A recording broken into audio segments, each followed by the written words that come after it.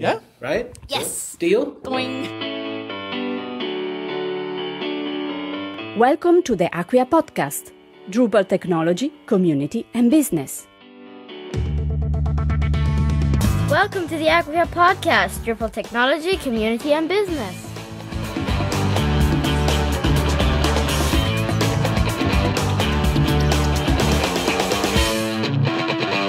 There's a module for that? Of course there is.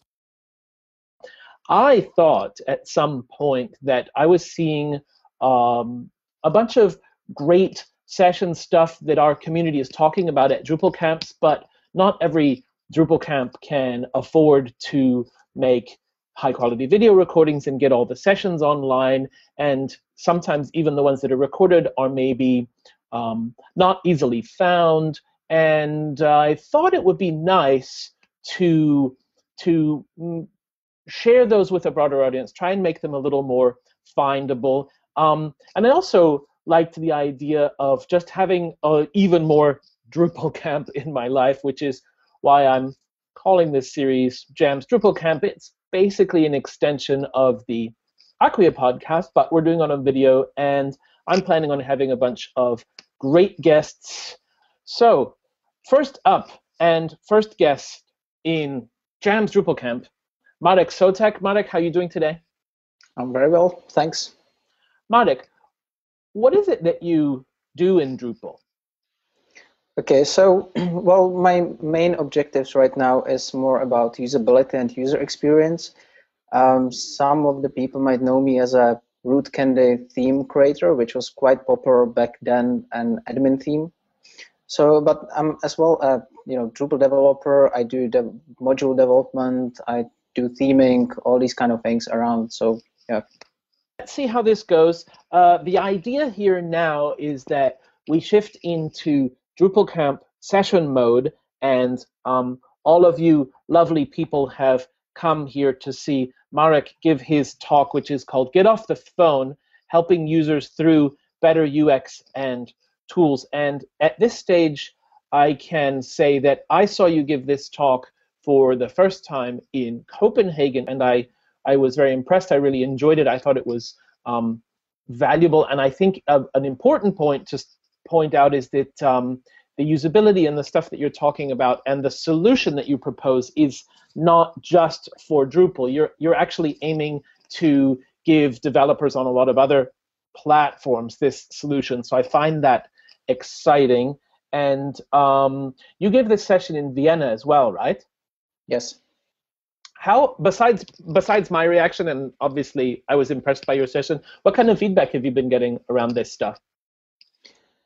I would say, some people, because I'm talking there as well about the user-centered design, and it's kind of interesting to see that even developers are were at this session, and even developers learned some new things about that. It's called, or you can call it, user-centered design. There are different approaches. There are different approaches how to do research.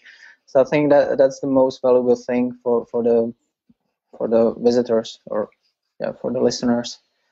Okay, so I am going to give you the full focus, so even if I make a noise, my face won't come on camera now, and you can switch over to sharing your slides, and we'll get underway with your Drupal Camp session. Okay, perfect. Thank you very much for having me. I'm clicking the button, so you should be able to see my screen, my presentation. Is that correct? Yep, we can see it. Okay, perfect. So, welcome everybody. I'll just briefly introduce myself again. I'm Marek Sotak. I am a web developer for the past 14 plus years and something. I'm with Drupal for about 8 plus years. And my main focus right now is design, research, user experience. And what we are going to talk about here today is about how we can improve the site, or whatever we are working on, even a product on a website, how we can improve it to make it better, to make the user feel better, and to get less support tickets up. So one day I realized that because I have as well an agency in London, which is called Atomic Ant, and we are doing Drupal websites or Drupal-based websites. And one day I realized that we have a problem with handing over a documentation when the job is done. And when I'm talking about documentation, I mean the documentation for the end users, for the actual clients that are using the CMS Drupal. And this usually was that we created like PDF with screenshots, with all these kind of things, and we weren't able to update it. It wasn't even read that much often, or still we were getting the phone calls from our clients. So I thought that this is our problem that we need to fix, because we are losing a lot of time that we could spend on some different things that we would enjoy much more, and as well a lot of money on this one. So I went out and I tried to create some sort of like a research, and this research was about whether it's really just us that are having this issue with handing over documentation for the end users. And I was really curious how the others do it. And I really thought that there must be some sort of a solution that others are using. So I created sort of like an interview script and called about 30 subjects. These were Drupal companies, individuals, and even other companies using WordPress and other systems, just doing the web development. And all of these were around the world. I used Skype, so we were just calling and screen sharing, and they were showing me what they were doing.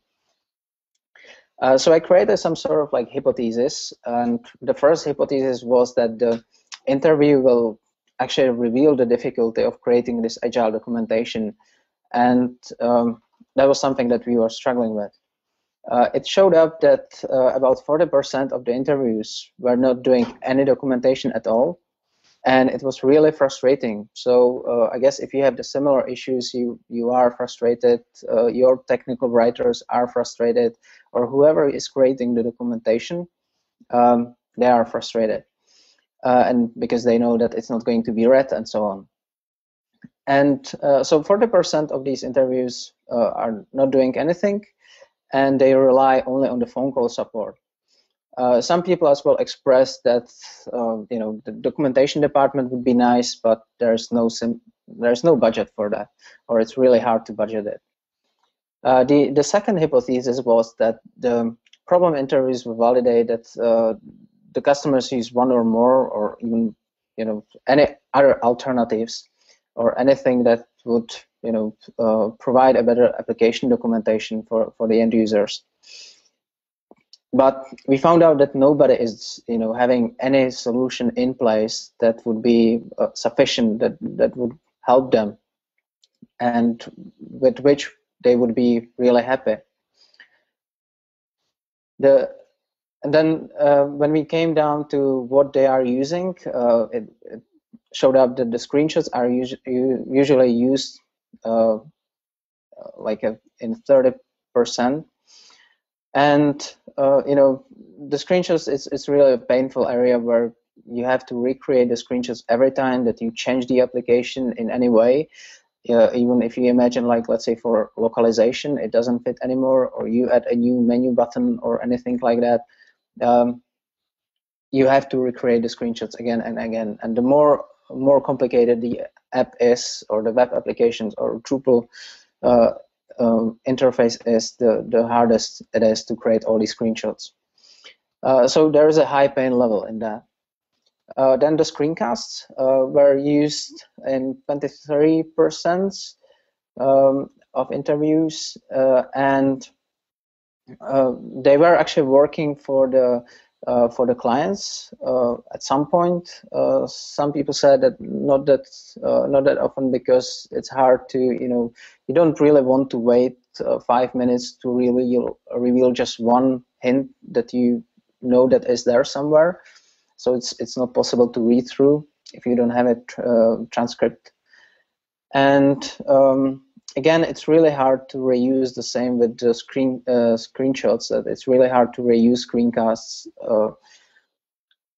if you have a different application, if it's not covering like if you really want to cover your user interface, your colors, your branding, and client's branding. Some of the people were doing workshops, and these workshops were held only when it was necessary to educate the whole team of people.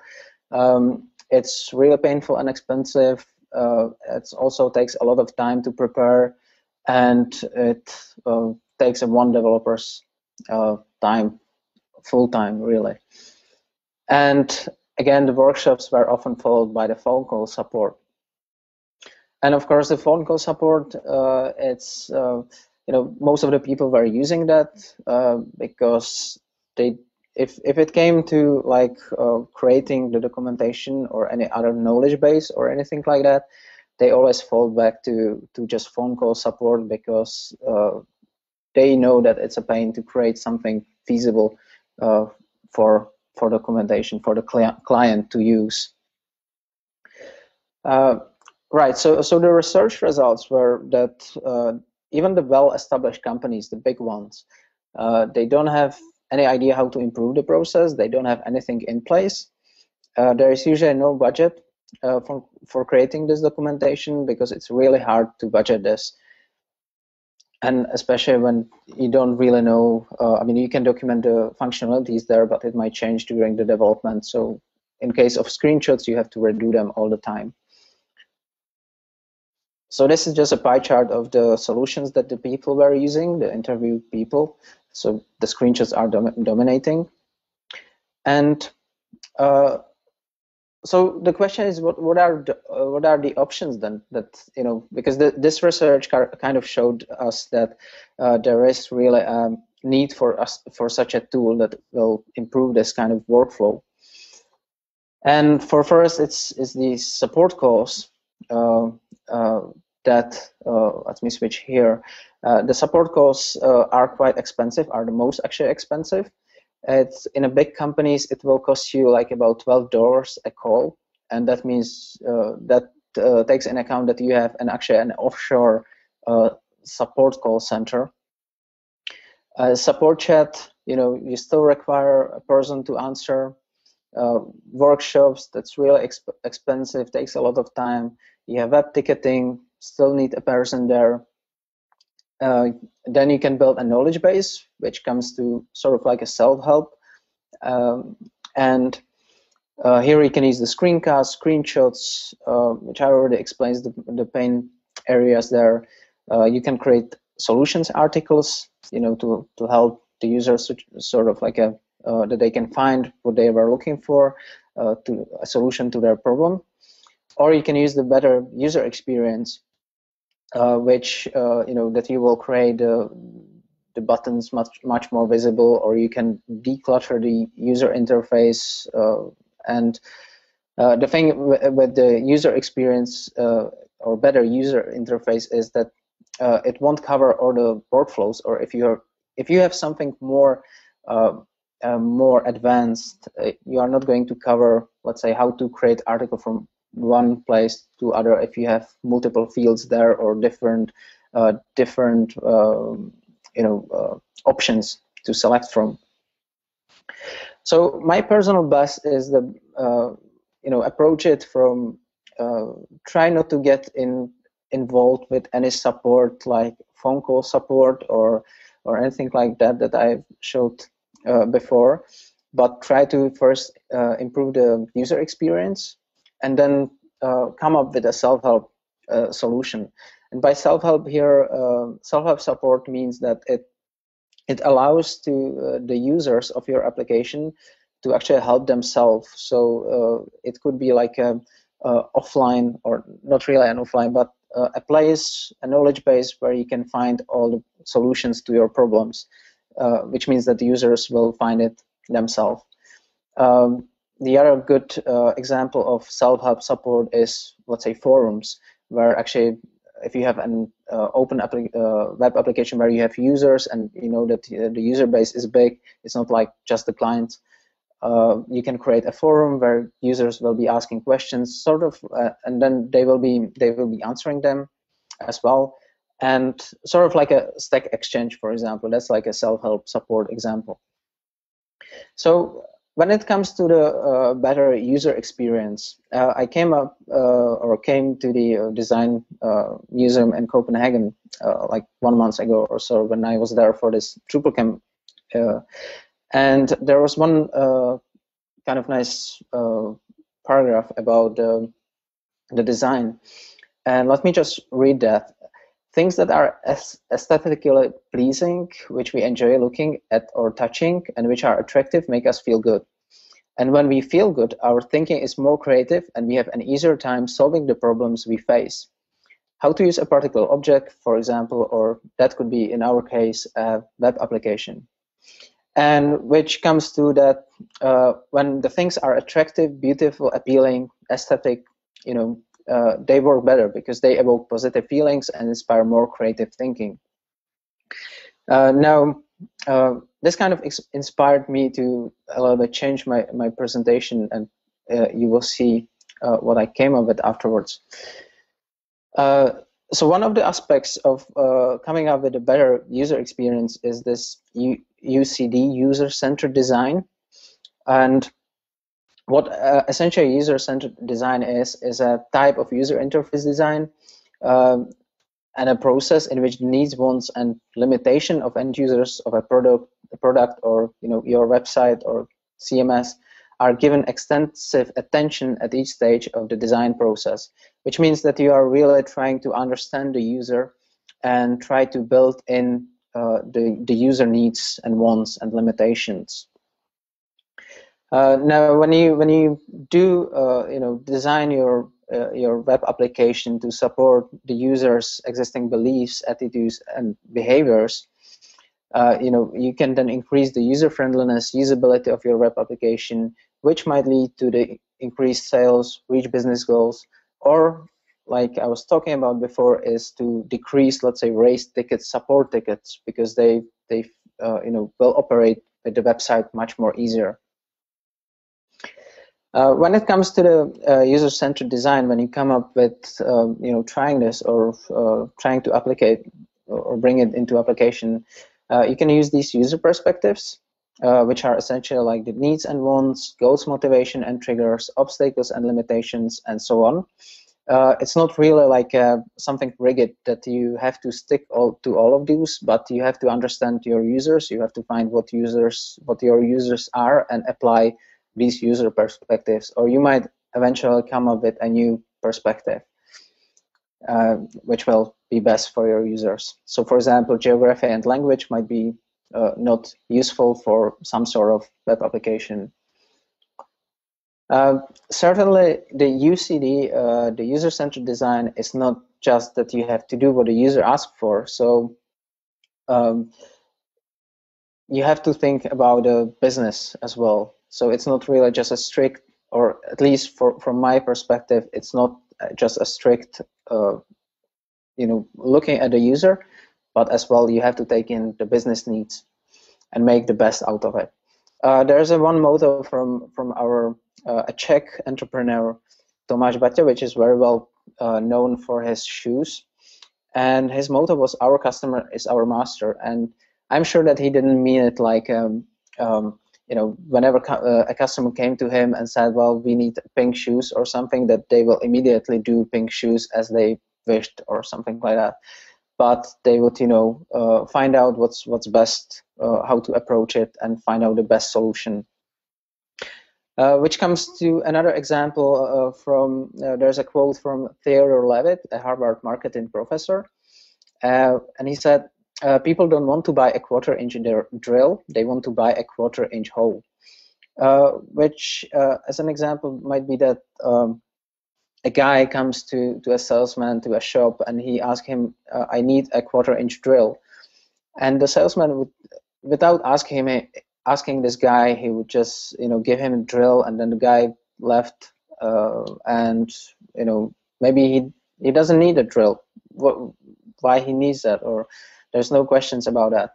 And then he find out that it's not useful for him because he just said because he needs quarter-inch drill, but he didn't do any find out what he really needs. So if the salesman asked him like, what are your needs? What do you need a 1/4 inch drill for?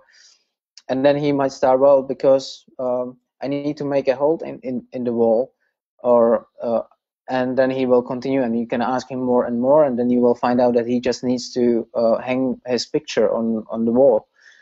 And then then you find out, well, okay, maybe you just need a you then find out what's the best solution for him, so you will give him the right drill, the right equipment for that. But without asking, you wouldn't know, and the customer might at the end be very unsatisfied because the 1/4 inch drill that he wanted is not going to fix his issue. In user-centered design, you can use these disciplines. Again, it's not a you can use whatever will apply best for you. For your project. So you can use information architecture, interaction design, visual design, research, usability, and many others, whatever comes in. And when it comes to the process, you start with a research, then you create a concept design, then you evaluate it. So that is kind of this flow from creating the wireframes, then low fidelity wireframes, creating some sort of designs. You can create mood boards. You evaluate it. You can do testing with the users on-site or off-site, or get some feedback there. What I would add to this process as well, which is quite important, is deploy and learn. So once you deploy, that's where all your learning starts, because till now you were just researching, you were just trying out with some people there, but you might have done, let's say, a mistake there, that you took a wrong people for testing, or you had some assumptions that you didn't test. So afterwards you launch something, and it can be anything.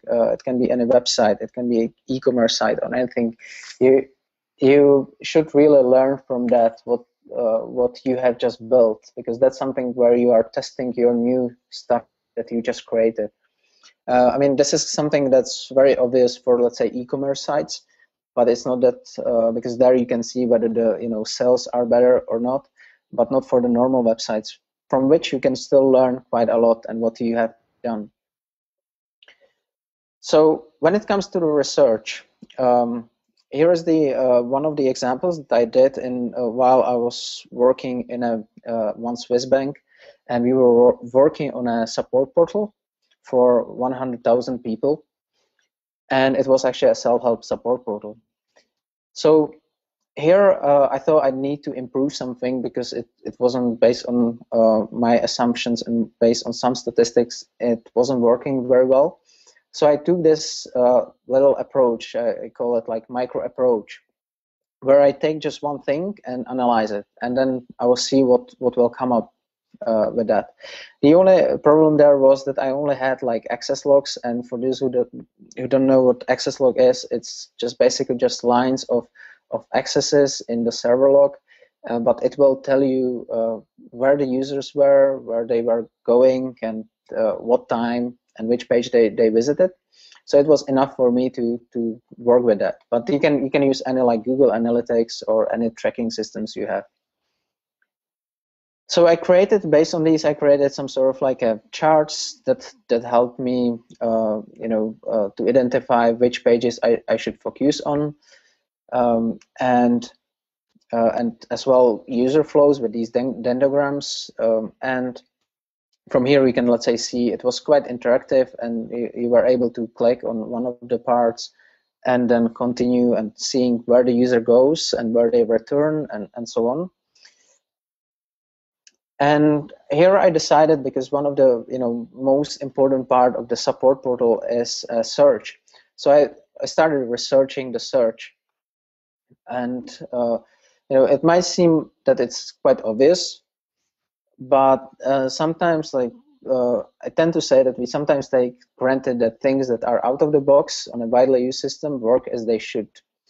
Let's say we take Drupal, we install it, we use some sort of a module that creates their own user interface, and we kind of think that, okay, well, that's right, because it has, let's say, 20,000 installations, 20,000 people are using this, and they're visitors. So we think, well, that's probably working, so we are not going to research it at all, or it's not really in our focus. So we tend to be lazy in these kind of things. And so what I started doing is that this was our initial design, which was in place. That's just a search box, regular Drupal search with a button and text. And here, I set my personal goals for this research. And first of all, I wanted to show the team that we don't know much about the users, showcase research approaches, so how the research can be done, make search to be used more often, and make user-centered design one of the processes. So that were quite high-level goals. And then the output should have been like an analysis of how the search works, delivered as a presentation and sent out to all team members and managers, just so they know what we can do. So the search analysis, so we wanted to increase the use of self-help content, and which will then lead to the decreased raised tickets. We assume from the feedback that we got from the current users and from the ratings and our own gut feeling that the search is not working. So that's why we chose this. What I did is I created a simple scenario, kind of like a user story, where you say, what's the ideal workflow of when the user will feel positive about the service. So here I just put in like that the user will see the search field because they came to the portal, they want to search a solution to their problem. They enter the search name, they click the buttons, find the solution. If they didn't find the right answer, they will search again, they read the solution, and they optionally perform any other action that might help others, like rate the solution to make it more visible for others later, and then exit peacefully with problem fixed and spread how much they love the portal and the service itself. So that's the ideal user story for our use case here. So when I did this analysis, I found out that these are just like the keywords that people are searching for, let's say in one day. And there's this strange blank keyword. So I found out that there's some sort of like a strange blank keyword. I asked what the blank keyword is, and it's a functionality that it was built like that, because when you search for blank keyword, you actually enter the blank keyword. It's the word blank. It will show you the filters on the side. It will list all the content with pagination, and then you can filter down. So that's kind of like a strange behavior, right? So I was thinking, okay, well, let's see if that works, or if the filters are actually being used, and how it really works. So I put in the slides some more kind of information that you can go through it. I don't think I will. I'm not going to go through all of these things, but you can then reread it. There are some more kind of informations. But what I found out is that the search is being used from the homepage for about 1,100 times, the search page 510 times, and the refer 110, and so on. And this is just the blank keyword or the blank word search. Now, why is it that people are actually searching for the blank keyword from the homepage, where they should come in and say, I'm looking for, let's say, problem with my Outlook or so? So this was a little bit a surprise, and I found out that when you don't fill in anything and you click the search button, it will actually lead to the search for the blank page, for the blank keyword. So that was a problem, because the users were actually misusing this, or they should be entering the keyword there to get more results and to fix their solution or to fix their problem. And then the other part was, why are people searching for the blank keyword from search page actually? So that means that the workflow would be that you search for something and then you search again for the blank keyword. And I found out that there is a bug that whenever you actually search for something, you enter a keyword, it goes to the search page, and you click the button again, it will go to the blank page. with a blank keyword. And then there was a blank referral with a blank keyword in there, so that was something that needed to be rewritten as well. So I was trying to find out if you remember whether the filters are being used. From these kind of analysis, I found out that the filters, as well from the access log, were used only 20 times from all these thousands of usages. So that's the conclusion was that the page doesn't work as it was designed. So that was like a first thing that I came up with. And what did we just achieve by just looking at one keyword, at this blank keyword? We found out all these kind of three quite big issues that were there, as well one bug that can be fixed in the code. And the overall conclusion was that the basic search user experience seemed frustrating, and at time spent on the site while searching and not leading to the search, to the positive search feedback or feeling. So what was important here that we had this analysis, and it wasn't based on assumptions. That was basically really important for the managers, that they have numbers behind it, so they can say, okay, well, this is how the users are behaving. So then you can take this and continue testing it with the users, or just finding out whether it applies. So back to our search and find form. So what we wanted to do afterwards is to kind of increase the search, right, from the homepage. And here are kind of like obvious goals with this. So let's make it bigger, let's make it more prominent, and how do we make people to actually type in more keywords? Because as you might have seen before, they were just typing like one keyword. Like, let's say the people, what were they doing? If they had a problem with Outlook, they would just type in Outlook, and that's it. Which obviously wouldn't find many solutions for their specific problem, because they didn't specify it enough. So we had to find out how we will make them think about it more and to type in more keywords. And it turned out to be quite simple, and this is the second version, the version afterwards. So what we did here is that you can see that the call to action is more like a call to action. So it's not like search and find, but it's do you need help, which from our finding is that people are coming to the portal, they need help, so where do I look? So there's a big title, do you need help? So yes, I need help. And then you can see the whole input field is bigger, the search field is bigger and green, so it's more prominent. And then we just made a small adjustment to the text, to the placeholder text there, which used to be search assist, and we typed in ask a question or enter a search term here, which allowed the people to actually, or it made the people to write more words. So they were starting to write, how do I fix my Outlook, or how do I fix this problem in Outlook, and so on, which led to quite interesting feedback from let's say our department, because they were asking how much time or how much money did you spend on this feature that we can now recognize the questions. And it's quite simple, because all the solutions articles where they were explaining how to fix the solution, the problem, they had these titles which were called, let's say, how do I fix this, or how do in a kind of like a question way. So this helped the users to type in more and get more relevant feedback or search results for their problem.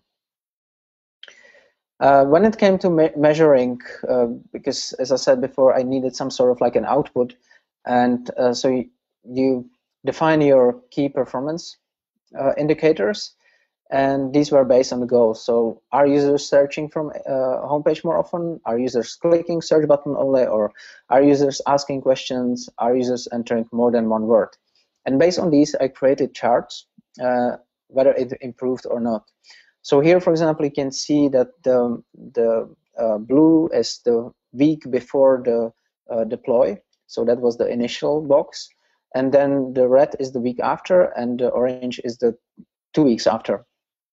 And you can see how much it increased really over these 2 weeks, how much people actually were starting searching more often and more often from the homepage.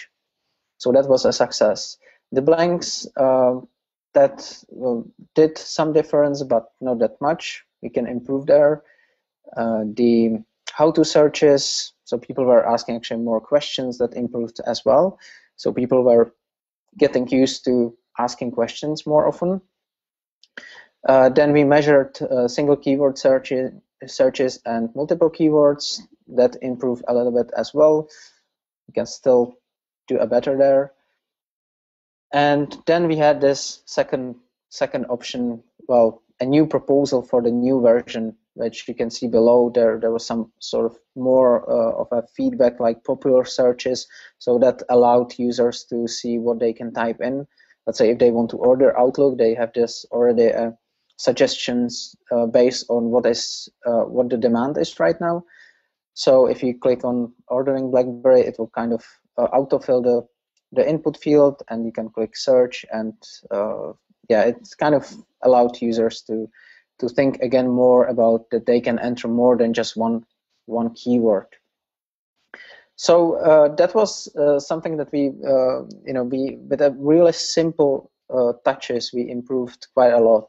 And I can say that the users were actually afterwards liking it much more, and they were getting more results, and they were as well the usage of the portal itself increased. Now, so that was the better user experience. Now the other aspect was the other thing was the self-help portals, which can consist of knowledge base, which will have to have the effective search, categorization. It will support the web ticketing, like support agents, so they can choose which ticket they want to fix. And what is interesting about the self-help is that there was a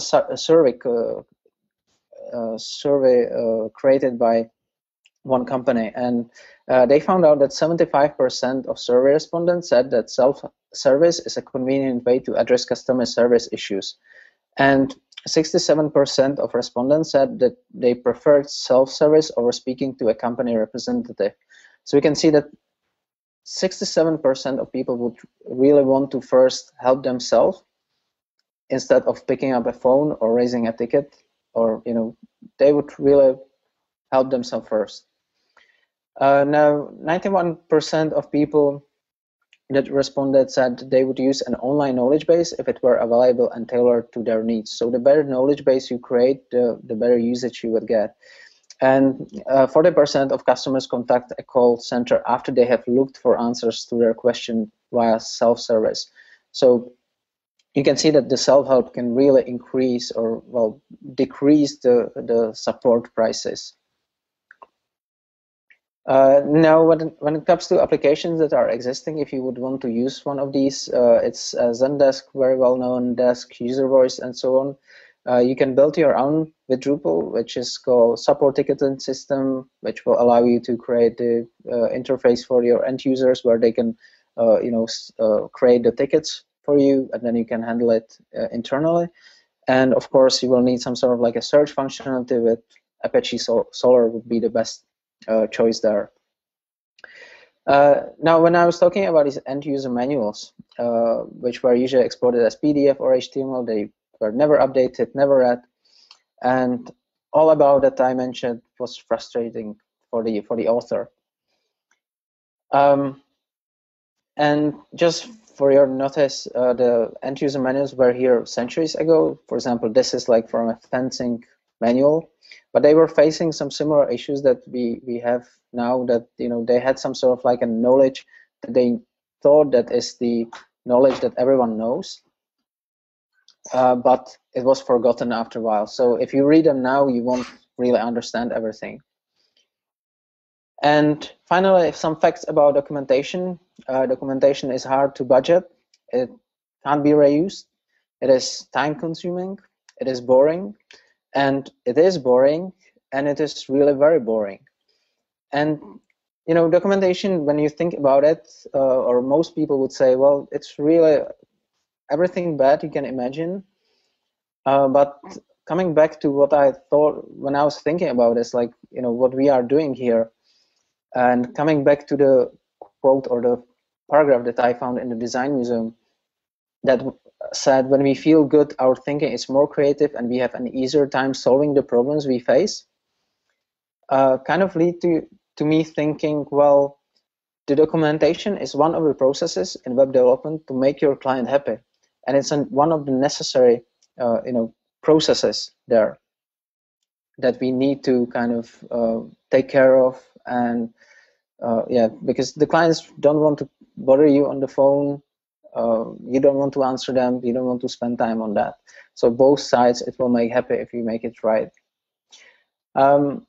So takeaways from this, from the research. If you start your research now, you will do just, it will be very good for you. Just start researching any part of your website that you think might need it, even those that you consider that are, obvious. Learn from your work after you launch, and analyze. Don't assume too often. Of course, based on your experiences, and think about users, but keep business needs in mind. Otherwise, you might fail with, you might have pretty interface, but the business won't happen for you. And from the self-help, the users want self-service, so they want to help themselves first, and providing the help is part of our process. And as well, there is a solution for that that came from this problem. And I said that it was one of our problems. And the problem, how we solved this, is that we created our own application or our own product, which is called Inline Manual. Now, Jem, do you want me to demo it right now? Do we have still some time? I can do it like in 5 minutes or so. I find this solution incredibly exciting, and I'd really, really like you to cover it. So please, yes, feel free. Okay, great. So I'll start sharing my screen. I'll share my Chrome. Okay, great. So can you see it? Yep. Okay, perfect. So it's called Inline Manual. And let me show you how it works. You can try it on your own if you like afterwards. So here is just a demo instance. It's on this is for just to show on Drupal. So it's on drupal.inlinemanual.com. If you want to try it, you can. There's a small widget down there at the bottom corner. You can click that, or your end user can click that. And once you click it, here you see the topics or the tutorials that the user can take. I can click on this, and I'm going to be navigated through the whole processes with this, with these tooltips. So it tells me like, okay, well, you are on this step, on that step, and I'm going to continue clicking next. It can highlight the links. So let's say I can click on the create new account, and then it redirected me. You can see it in the background that there's like a user account, the registration form. So now I can continue, and it shows me, okay, well, I need to fill in username. I fill in username, and so on. And then it goes through the whole process and create new account, and I can click create new account. So this is basically, you can imagine this way, documenting all the, let's say, content creation, all the workflows within the CMS, and any other tutorials or whatever you want to teach your users. The good thing about this is that this widget is on every page. You can click on it. The client can click on it anywhere, and they will always get where they need to. It will redirect them to the right page, and so on. Now that's just the first part. The second part is the authoring tool, because again, like I said, creating this documentation is really tough and really painful, like creating screenshots, recording screencasts. You made mistake, you have to re-record it or cut it. And so we have this Chrome extension, which is called Inline Manual extension. And once I click on that, I have to be logged into the Okay, let me just refresh that. So as I said, I need to be logged in. So let me log in to the portal. Okay, and let's just refresh.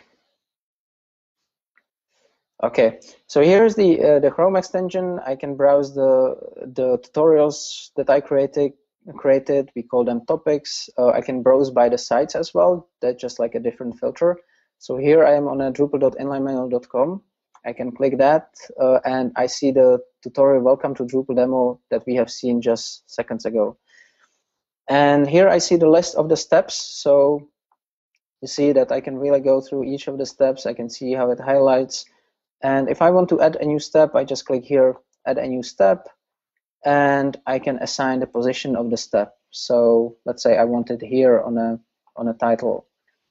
I can change the position of the tooltip so it's visible. So it can be at the bottom. I can change the step content. Hello there. Click the preview, and it will be there. You can as well click highlight, so it will highlight the items, and if you use the reflex option, it will allow the user to click on the element and it will go to another step. So you can use it for, let's say, buttons and so on. And then you can just click your changes. So that's the second part, the authoring part. And the third part now is the inlinemanual.com portal itself, which is kind of like, for those who know GitHub, this is sort of like a GitHub for these tutorials. And it enables the users, it's kind of like a central repository of all of these. And here you can browse the topics, which are the tutorials that we have seen. Let's say if we click on how to create a page tutorial, you can see who did what in the activity log, so you can collaborate with others. You can create an organization as your client or so and put relevant people in there, so others can collaborate, others can change the tutorials, be it developers or documentation managers. You can see the specific revisions, so you can go back and forth. You can see differences. You can create releases, which means that you can actually create a release based on the revision, which means I have a dev site, I have production site, and you can choose to which of these, which revision will go. So you can create a release 1.0 for the production. It will affect only production, and then you can still continue working on the development side and changing the tutorial, but without affecting the production. And the dev, where the new features are being built that you need to document, you can still continue that without affecting. So we have this deploy management here as well. And of course, we have permissions where you can add team members and collaborate easily. We have this concept as well of using the public and private tutorials. We are really trying to embrace this collaboration where, for example, with Drupal, you can find public tutorials that you can just take and put on your site or assign to your site. So for example, add a user tutorial, and that is kind of like a similar to every Drupal website. So you can just take it, put it on your site immediately, or you can just take it, clone it, and let's say add a new step if you have a new field there. And within the sites, because you can assign these topics to your site. So for example, here we have this drupal.inlinemanual.com. Okay, that's not how it should be. But here you have the tests where you can test the whether it's still working. So essentially it goes to this website, and it as a user, sort of like a user on our server, it goes here and it tracks whether the tooltips are still there, the elements are still there, whether it's still working. You can test it against different user roles, user names, and so on. And what's as well important is that afterwards you can export it if you like. And what it does is that it creates all these screenshots for you as well. So it creates the screenshots of the links of all the elements. So for example, here this username is actually the screenshot of the, if you go here create new account, is the screenshot of this field. So it does all these kind of things for you. You can, whenever you change something, you can just re-export it, and it will create this, if you need it, this sort of offline documentation that you can later export to PDF or so. So I think that's about it. It's called Inline Manual, and you can go ahead, try it. There's a free version that you can use it as much as you can, and there are just some limitation in a regular usage, but it's usable for these kind of things. And that's how we solved our problem, basically. And so far, clients are really liking it, and it's very useful. And for us, it's very important that it's easy to create and reuse. And I think, Jem, that's about it. Great. So Inline Manual says there on the screen that it integrates with any website: Drupal, WordPress, Sugar CRM, Moodle, and more. How do you do that? Right. So we are trying to be platform independent. That's just because that the Inline Manual can work with any HTML-based application. So it's just that you need to integrate the widget in there. So for example, for the Drupal, we have a specific module. It's called, again, Inline Manual, and which allows you to just enter like site API key, and it will fetch all the topics for you, all these tutorials for you, and you don't have to do anything, that's it. So it works really for any web HTML-based application. So technically speaking, it's all based on elements, on the HTML elements, on the selectors. So for those who knows the CSS selectors, so you can trigger, let's say, okay, well, I want it just for this button, and you set it for this selector, and it will show up there as a tooltip. Fantastic. That's really, really exciting. I like that you looked beyond Drupal as well. Marek, thank you so much for taking time to redo your session one more time. And I really look forward to seeing you again soon. Any last words from you? Let's see, you need to shamelessly plug Inline Manual once more, I'd say, at least. Oh yeah, well, first, thanks very much for having me in this first I really like this idea of Drupal, camp online, like this Jem's Drupal Camp. It's really nice. And for the Inline Manual, I think it really fixes the problem that we wanted to fix. So I'm really quite excited about that as well. And that's sort of like my focus right now. And yeah, so I encourage anyone to give it a try. And yeah, I think it will work for everyone. Terrific. Okay, so that's it from the very first session of Jam's Drupal Camp, and I look forward to seeing you all and many others at the next Jam's Drupal Camp. That's funny to say, and at real life events around the world in the coming weeks and next year. So thank you very much, and thank you one more time, Marek. Everybody, good night. Good afternoon, whatever your time zone is. Take care. Thanks, Marek. Bye.